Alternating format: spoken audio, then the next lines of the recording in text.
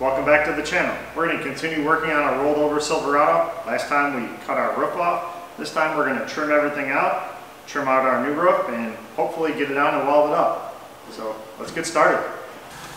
Before we start drilling any pieces off of here, we're going to scribe some lines where the bottom of this inside piece meets up with the floor, because we're going to change this piece complete all the way to the bottom. I usually like to get ahead of myself and start drilling it off and forget to mark it. And those marks will help us line up our new piece. They're not exact, but they'll get us close. So once we got it marked, we'll start grinding out all of our spot welds with a die grinder, because it's cheaper to buy and operate than the belt sanders that all the YouTube experts want me to use. There's a time and a place for that. It's not here. So we'll grind out all of our spot welds. We're just going through that outer panel, not cutting into the panel below it. And once we have them all ground out, we'll take our makeshift breaker and knock all of our spot welds loose. Now we're going to drill the spot welds out of the back of our cab. The piece that we want to take off is actually underneath, so we can drill all the way through on these. And probably into the back of the cab, leaving some dents for the bodywork gnome. They'll appreciate that. Grind off our spot welds on the outside here. And separate them with our breaker.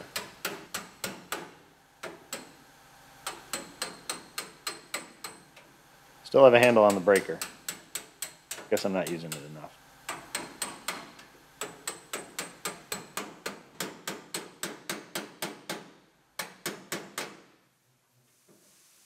And we'll wiggle it out of there. Can't really get the breaker in that back piece. We could air chisel it off, but I think we can just break our spot welds loose. And you know what we do with this. In the pile. Now we're going to break out our reciprocating butter knife, and we'll cut through this A-pillar post. We're going to cut the inside piece. We're not going to cut through the outside piece. We're going to take that off in a different place. A lot of people think you just cut a straight line, weld it up in a circle. No, that's not how you do it. You stagger the pieces to make sure that they're stronger, so that you have the same quality that you had before.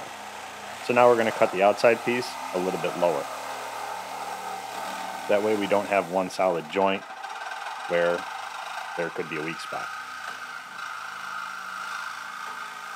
If we had cut our upper piece, which was a higher cut all the way through the outer piece, it wouldn't have made that much of a difference, since we aren't going to use that anyway, but it will make a difference when we want to use it for a template. So that's why I tried to save it.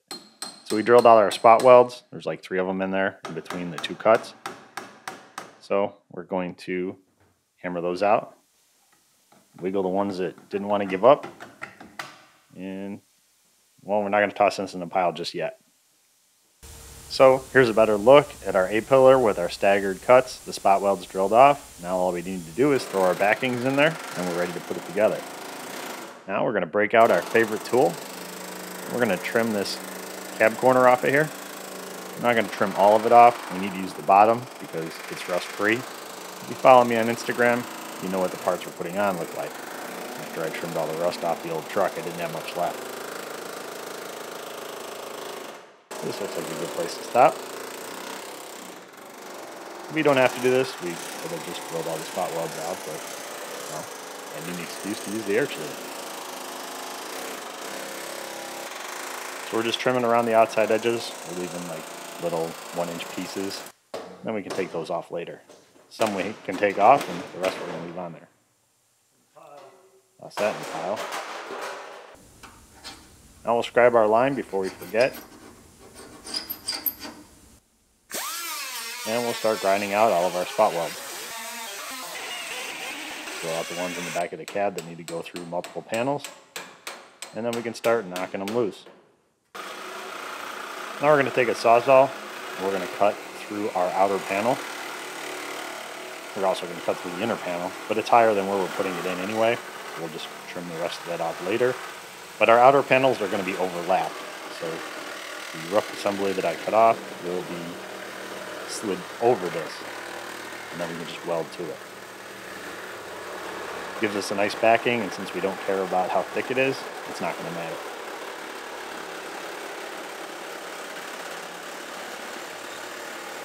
Really need some of those fancy saw blades with teeth to make this go a little faster. But then I might cut too much, so maybe it's a good thing. And you know what we do with this? File. Now we're going to make our final cut on our cab corner. I'll put some tape on there to kind of give me a guideline. Let's see you guys do this with your belt sander. We're just going to work our way through. We'll also use this piece we're cutting off as a backing. Almost perfect size. We'll knock our spot welds out. And we'll just wiggle this one off until it gives up.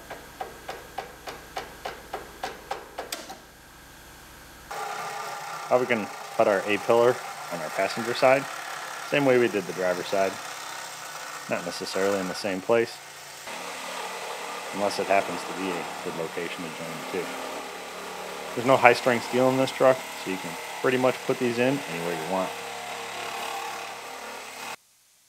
On the newer trucks with high-strength steel, this isn't possible. And we'll drill out our spot welds that are in between our two cuts. We'll try not to drill through our hand, but no promises. Knock our spot welds loose. Wiggle this one off. And now we can take those pieces we just cut off and use them as templates. We'll line up the dimples that we used to measure and mark our cuts on the bottom. Don't mark the wrong end or your windshield post is going to be a little short. Don't ask me how I know. And we're going to line up our inside piece. There's a couple holes on the inside that help us line it up. No dimples in this one. So we'll scribe our lines in there.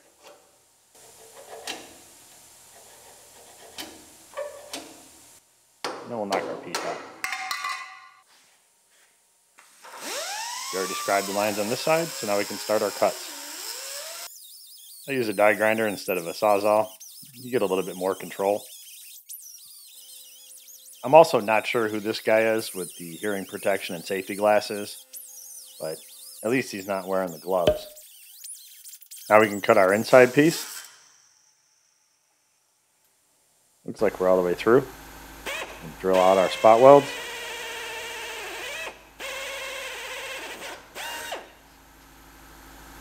We can drill these all the way through because we're going to weld this outer panel to the lower panel that we didn't drill all the way through on the truck. We'll take our breaker and separate this piece.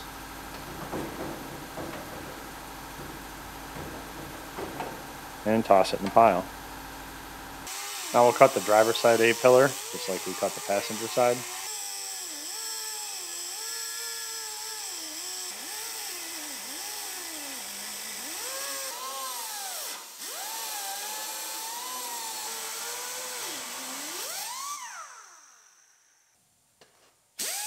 And if you can't find the spot welds because urethane is over them, just go over them with a little grinding disc, lightly, and you'll see the dimples where the spot welds are. Then just drill there. We'll drill them with our 1/8 inch bit first, and then go over them with our 5/16. Knock everything loose. Didn't take much to get this piece off of there.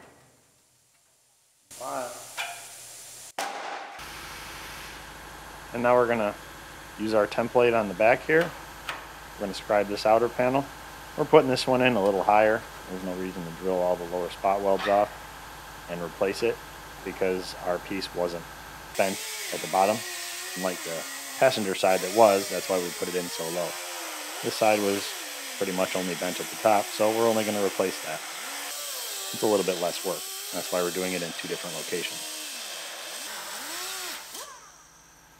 Cut through our outside piece, and we'll drill off our spot welds.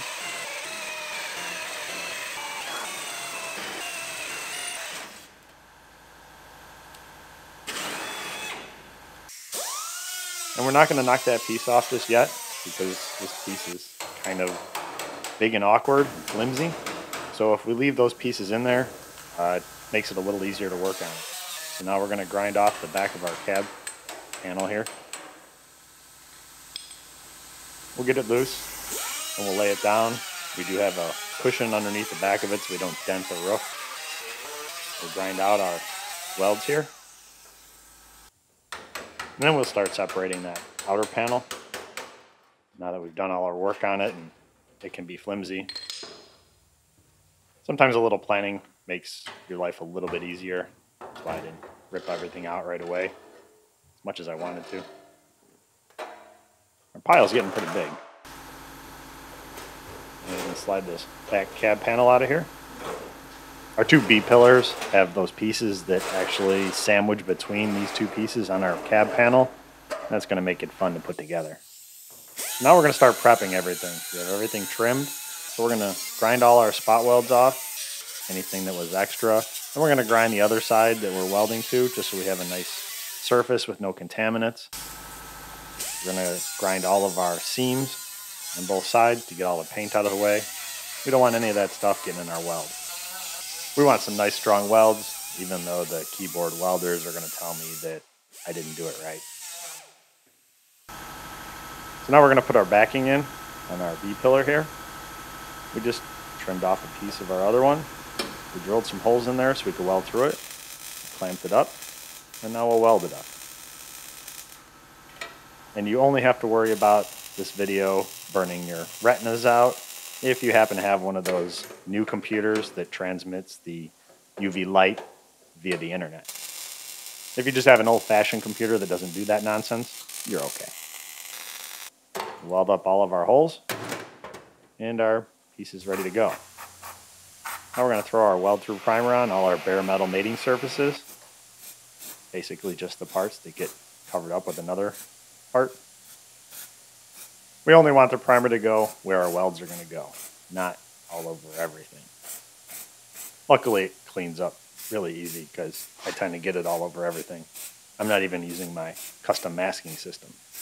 And when we're all done with our truck side, we're going to go do our parts the exact same way. This part of the video is sponsored by Red Bull. And while I was waiting for that primer to dry, I ordered some breadsticks. Thought maybe that I'd actually get that delivered. But unfortunately, the pizza girl also didn't bring the breadsticks. But I made her stay to help me put this roof on. And I also repurposed my mobile frame rack as the roof hoist apparatus. That is what it identifies as now. So we're going to just kind of drive it in and lower it down. And then the real struggle begins. Getting all those pieces that sandwich in between other pieces to slide together and getting everything lined up. We're going to do all that with pry bars and scrapers, ratchet straps, and prayers. We're going to take our time, lower it down, until our first cab corner touches, which happened to be the driver's side. I was kind of hoping it'd be the passenger side, but it didn't work out that way. So we're going to move it around, and we're going to trade jobs. Pizza Girl is now going to be the roof hoist apparatus operator, and I'm going to be the alignment guy. We're sliding those B-pillar pieces in between our cab panels. It seems to want to go right in. Not expecting that. Same thing with the passenger side. Now our bottom pieces aren't lined up. We're going to have to do that now. We need to lift it back up. Kind of fell down a little too far.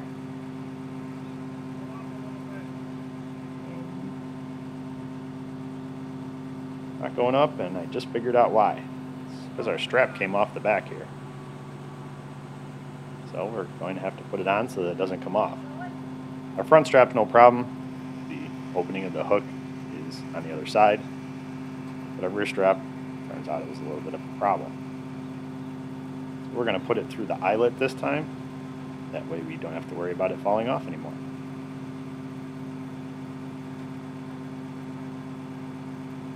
Just put it on those inner panels. and ratchet it up.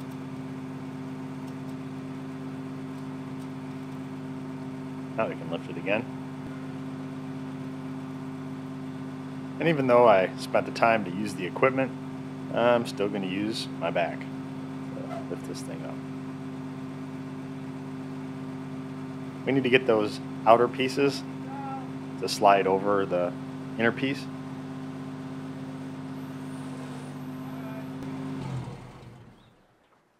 But unfortunately it slid past. We're also trying to get the inside panel on the inside of the piece where it's welded to. It actually went together quite easily. I wasn't expecting it to be that easy. We can take our strap off because those panels are sleeved together. We need to kind of pull it over the other piece because they're the same size.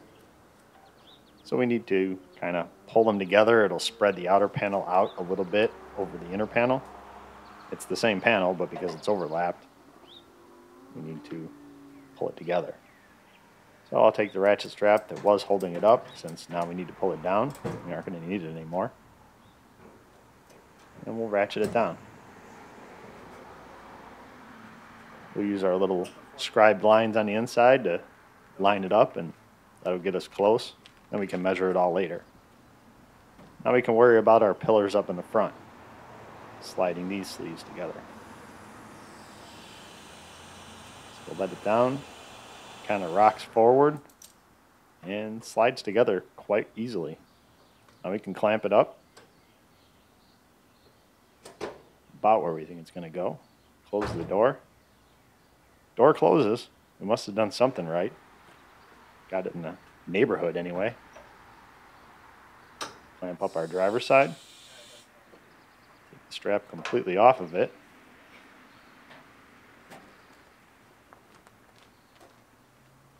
And then we're going to go get our duct tape and bubble gum and attach our roof permanently.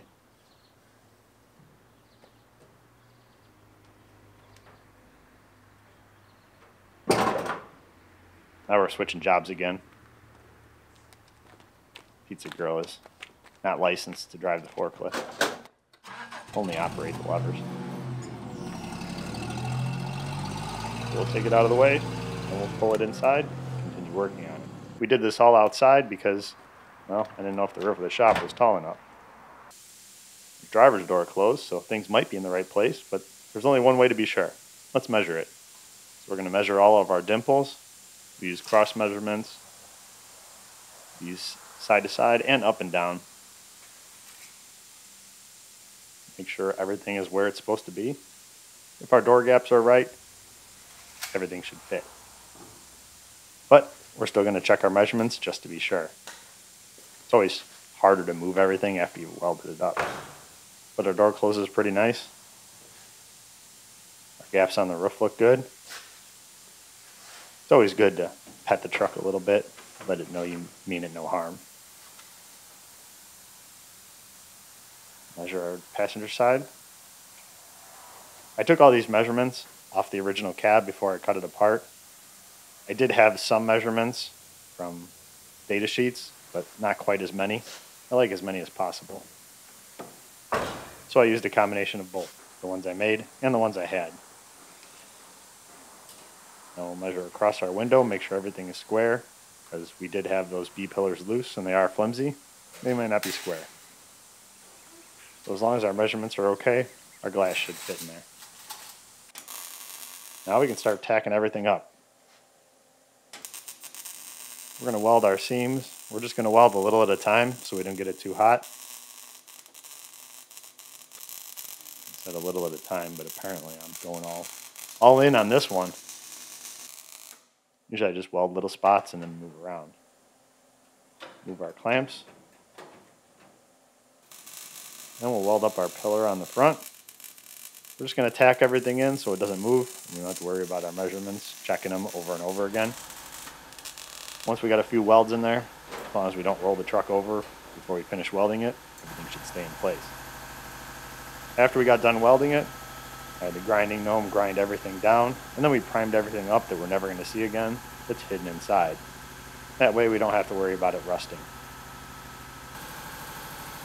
When we prepped our new cab corner, ground all of our spots down, put our weld-through primer on, and the bottom of that thing is clean.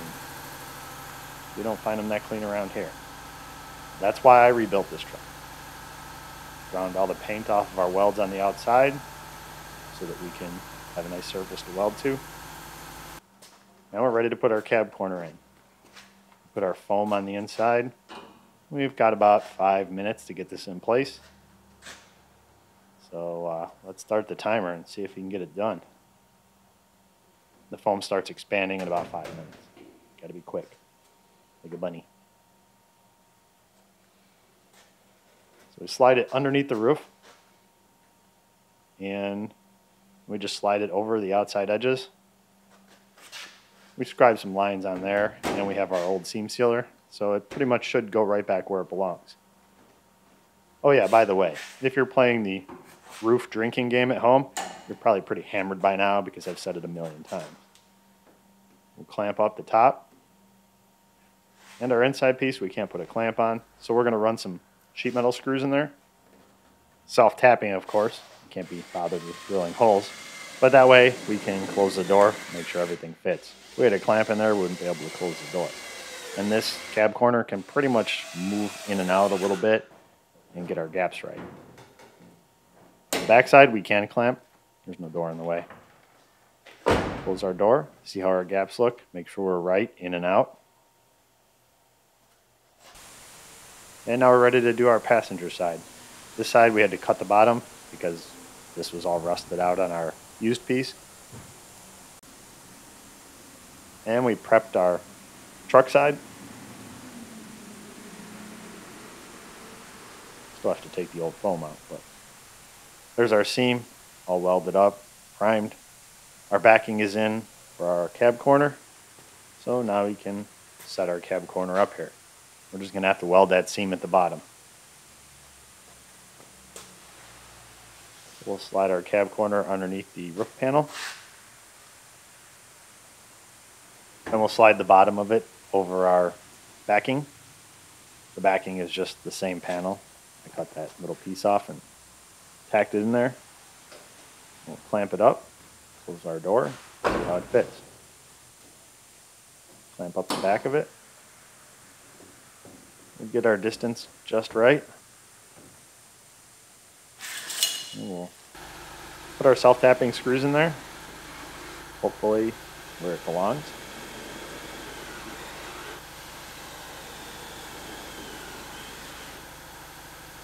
And then we'll check and make sure we got it right. Make sure you pet it. Good truck.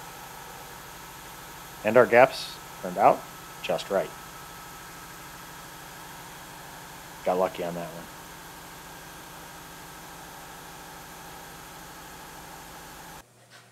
So now we're ready to tack our cab corner up. We're just going to weld all of our spot welds. We'll weld that seam across the bottom in little sections so we don't get it too hot. And we'll just weld all our spot welds up. Now we're going to pull this passenger mirror off. I don't know why they have tow mirrors on this little truck. They're actually on the parts truck. Wasn't like you were towing anything with a 1500. It's not anything you need these ridiculous mirrors for. We did cut the wires off of it, so they're just manual mirrors now. And there's the dents that the mirrors made. So I was trying to avoid any more of those to keep the bodywork gnome happy. Now Scott's GM Truck Emporium had a hood for one of these that had been taken off of a Tahoe many, many years ago. The insurance company wrote a new hood because this hood latch was bent. There was actually nothing wrong with the hood itself. It just pushed the front end over and bent this hood latch. Well, insurance companies aren't going to let you repair this, but I'm going to. So it's all mangled. There's no straightening it. It's actually got a crack in it. So we're going to knock it loose. There's some rivets in there, so we ground the rivet out of this side. Of course, we ended up knocking the piece down inside the hood. The only place I didn't want it. But we fished it out of there. And that method kind of sucked. So now we're going to try the drill method. See if it goes a little faster. I'm just going to drill out the center of this rivet. We got our 1/8 inch drill bit. Drill as a pilot hole. Then we're going to go back over it with our 5/16, I believe it was.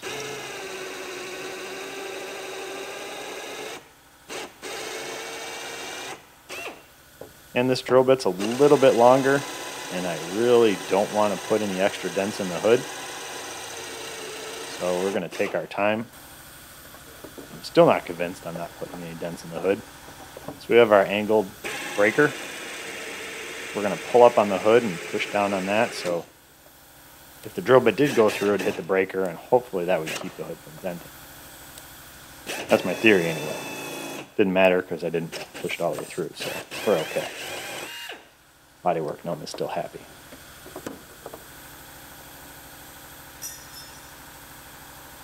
And the end of our rivet fell out of there. That's what it looks like. Now we can drill out the rest of the rivet, the side that we ground out, since that was a fail. Sometimes your first method isn't always your best. The drilling method was way better. We'll put our breaker in there so we don't end up with dents in the hood. And this one's, well, it's a good thing we had that breaker in there, because we would have had a dent in the hood. This one's a little bit rusty around that latch. Pretty common on these, but the rest of the hood was rust proof, so the seams are all really nice. We'll clean up that rust around the latch. But first we need to get the hood off of our truck, because we need to cut our latch off this one. So we unbolted our hood hinges. We also took our ground wire off and our hood light. This truck is old. It has a hood light.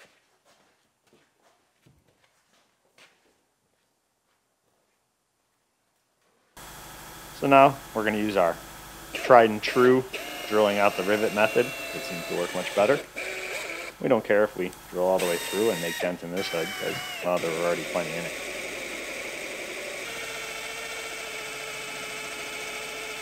We'll drill out our rivets. We'll knock our latch off of here. We're ready to go. Put it on our other hood. We cleaned up all that rust and primed it. So now we're just going to put nuts and bolts in there, since I don't have a fancy rivet tool to put the rivets back in. We'll put the bolt from the inside out. We'll set our latch over it, and we'll screw the nut on there. Do the same thing on the other side. We have a magnet there in case we need to go fishing.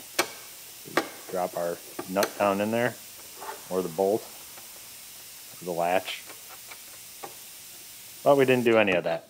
So now we'll tighten it down. Manufacturer specs.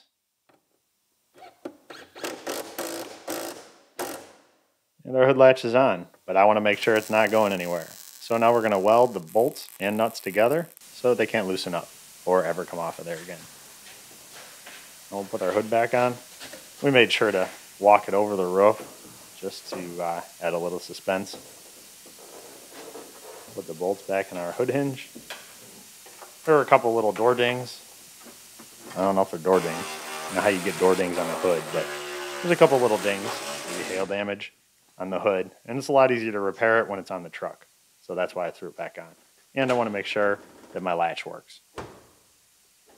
So the bodywork gnome was here. He got all of our dents fixed, he got everything ground down, and he got all of our primer on there. Then the seam sealing gnome, right here, came and seam sealed all of our joints that we had to replace the seam sealer on. And now we're going to wait for that to dry, and then it's off to the painting gnome. That's going to be quite a big job, much bigger than putting this cab together, because I don't know what color this truck is going to be, but I know it's not going to be red. So we have a lot to take apart. So we'll get into that next time. Thanks for watching, and I'll see you soon. I don't ever slow up, no I don't take sh I got no love for the fakeness. If you wanna play tough and wanna hate this, I'll always show up.